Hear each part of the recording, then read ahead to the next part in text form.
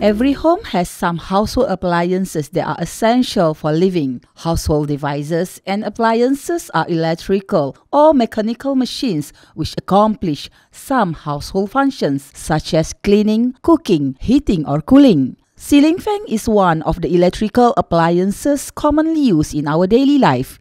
It is a convenient and cost-effective way of keeping your surroundings cool.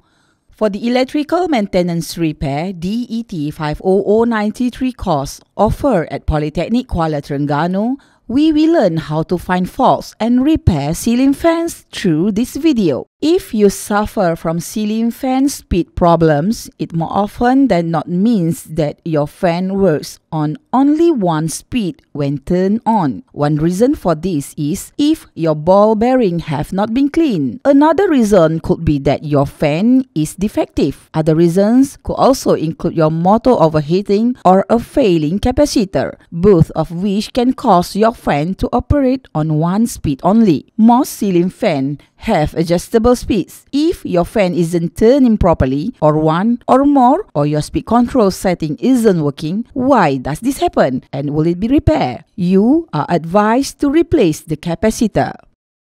Replacing a ceiling fan capacitor is relatively simple. You need to dismantling and reassemble the equipment. For this dismantling process, you need to remove screw on the downrod using pliers. Remove the canopy and then unplug the capacitor connection. Now, a damaged capacitor can be replaced. A ceiling fan capacitor can be partially damaged or completely blown. In many cases, you will notice that a damaged capacitor is obvious to the naked eye due to the swelling plastic or discoloration. For reassemble process, replace the capacitor with a value equal to the value farad capacitor origin. If you use a higher value, it will cause a more rapid spinning fan. Then, the motor will get warmer and this may harm the coil inside motor fan.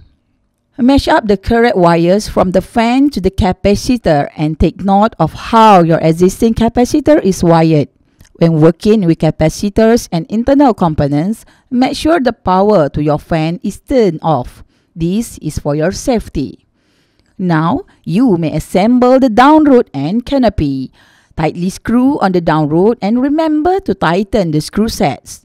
Slip on the canopy. Be careful not to mangle the wire. Clip the canopy onto the mounting plate and tighten the screws.